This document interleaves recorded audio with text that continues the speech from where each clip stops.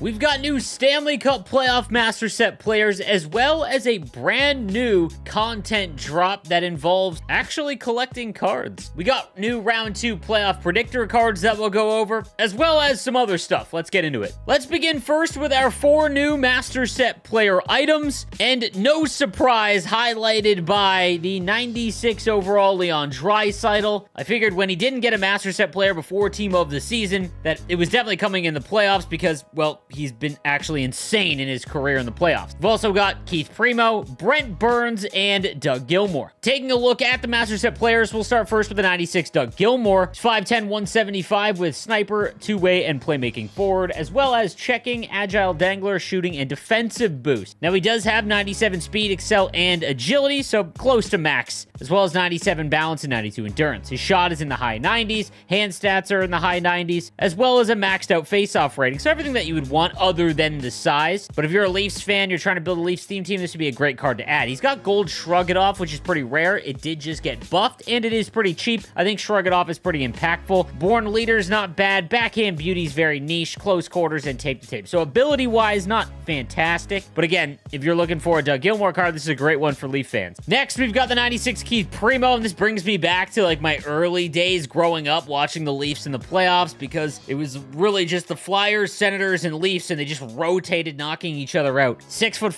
220, definitely one of the more meta cards. 95 speed, excel, and agility with 99 balance, really high hand stats, really high shooting, maxed out body checking, 97 face-offs. He does have defensive boost, so that can max out as well. You can go sniper, two-way, and power forward, but definitely a very good card. Gold-born leader, elite edges, close quarters, big rig, and snipe. So not a lot of like great abilities on these cards so far, but still nothing wrong with the 96 Keith Primo. Then we've got the 96 Brent Burns, and I'll be honest, as a Sharks fan, I love Brent Burns. But the last, like, 4 years, it's essentially just been Brent Burns or Erik Karlsson that has got a Master Set player. I understand that. There isn't very many of us out there. But, man, Logan Couture literally exists. Never got a Master Set player item, and he's, like, one of the best playoff performers in his career. Just food for thought. Yeah, if you're listening, Burns and Karlsson and Hurdle, we got it. We appreciate it. It's time for William Eklund and Logan Couture. Make it happen. Gold Heat Seeker, Silver Truculence, tape to tape, as well as elite edges and 1T. A lot of fun abilities on Brent Burns for sure, including the buff to Truculence. He's got 95 speed, excel, and agility at 6'5", 230. So it's good. This is probably the low range that I would want if you were going to invest in a Master Set player at this point of the game, guys. 99 speed is obviously the best, but if you're going to trade in 95 speed, but he's 6'5", 230 with good abilities, like that's a fine trade-off. And he's obviously great defensively. So if you are looking for a fun right-handed defenseman, Brent Burns is a nice option. And lastly, we've got the 96 Leon Draisaitl, 6'2", 208 with 94 speed, 96 excel, agility, and 99 balance. He does have speed boost, getting it up to 96 speed. He's always a very slow skater in this game. 96 is fine, not great, but fine. He is 6'2", 208, so good size. Unstoppable force, make it snappy. I think I'd like to see gold make it snappy on this card, maybe. 1T, tape to tape, and puck on a string. Great shooting stats, hand stats, obviously. 95 face-offs, which is kind of tough. You could go two-way forward to get that face-off rating up to play him at center, but still a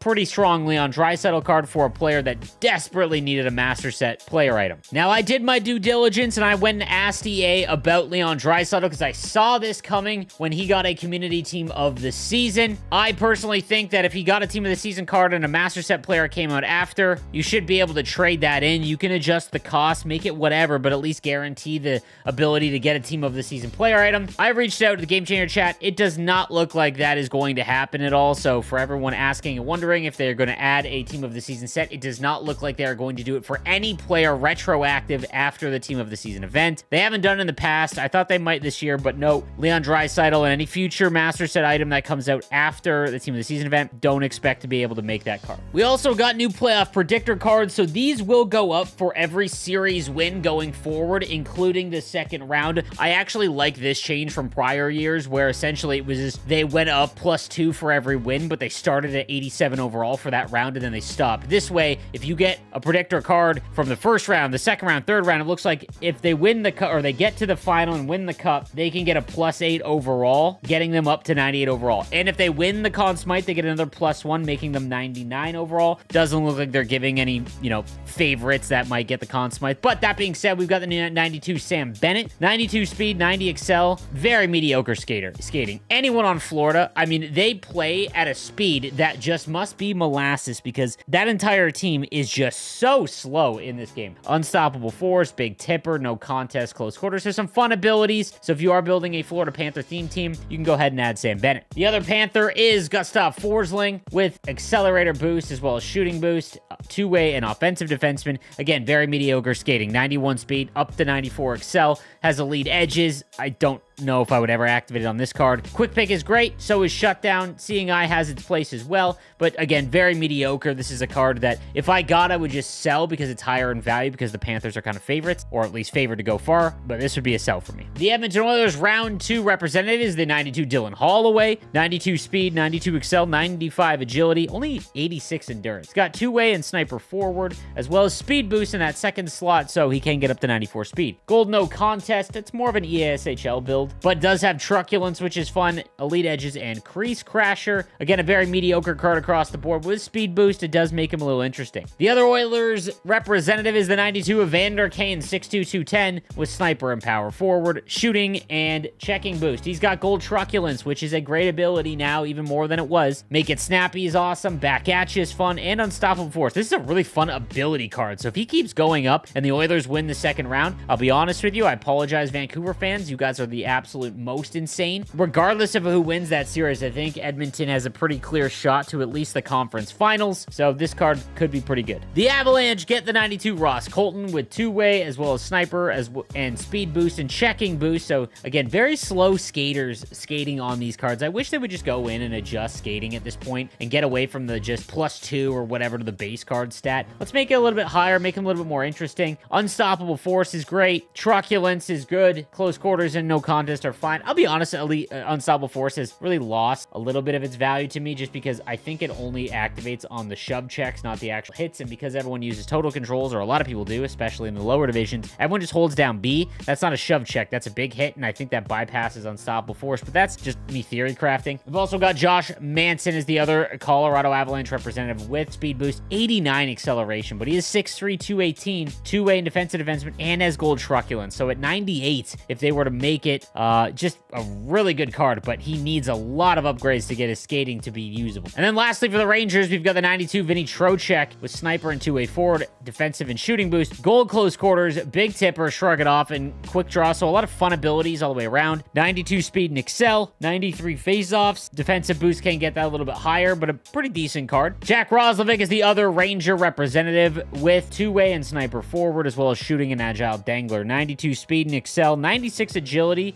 with synergies activated. Gold puck on a string is okay, not for the cost. Tape to tape, make it snappy is great, and then shrug it off. So again, all of these cards will go up +2 for every round win they have going forward in the playoff. And much like the rest of us, it looks like EA forgot that Carolina and the Islanders even played, because there's no Hurricanes round 2 player item. So I have no answer on that. The other players that obviously are on teams that have not made it to the second round yet, I'm assuming they are going to add them once those series are over. So Dallas and Vegas, Vancouver and Nashville, and then Toronto and Boston. And then finally, I want to talk about this Nazem Kadri card right here. This gives me hope for the future, and I hate that they do all of this stuff when the game is essentially dead. Do this at the beginning of the game. This Nazem Kadri card here just looks like your normal everyday power-up card, all right? You've got to use a bunch of power-up collectibles to get him up to his 95, and at 95, he's got 95 skating across the board, as well as sniper, playmaking, and two-way, and then he's got checking, playmaking, shooting, and agile dangler boost. He's got gold unstoppable force, elite edges, bounce back, which is hilarious, make it snappy, which is great, and then puck on a string.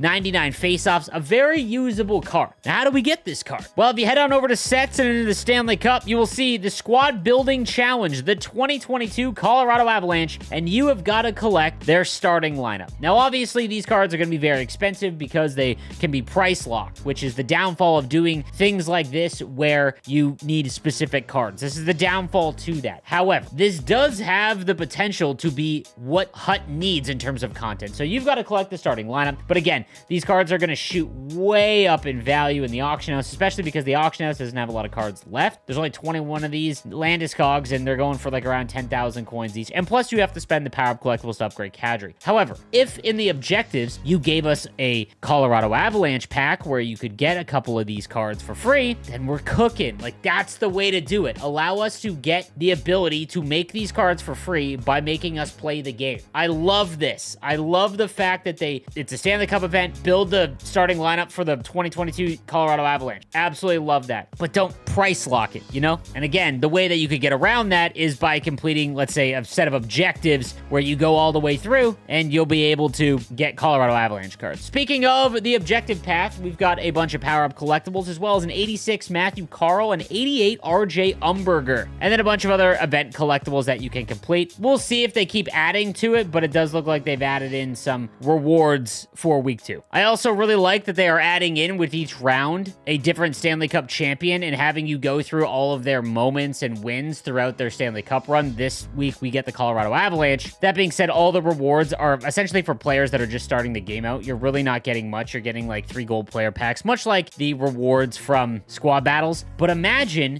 if every 4 wins, you know, when they won each round, was just another starting lineup player item that you could then use to turn into the Nazem Kadri by simply just playing the game. Again, food for thought. We've also got some new HUT Rush rewards, including an 88 Sean Hill at 600,000 points. That's definitely recommended to do. That is a lot of power-up collectibles or whatever you want to use to trade that in for. 600,000 points does not take long at all with the 3 different modes. Just do the objectives on rookie. It won't take you long at all. You can get some more Stanley Cup playoff items as well, but definitely recommend getting Sean Hill. So let me know what you think in the comments section down below. Enjoy week 2 of the Stanley Cup playoffs. Go Leafs!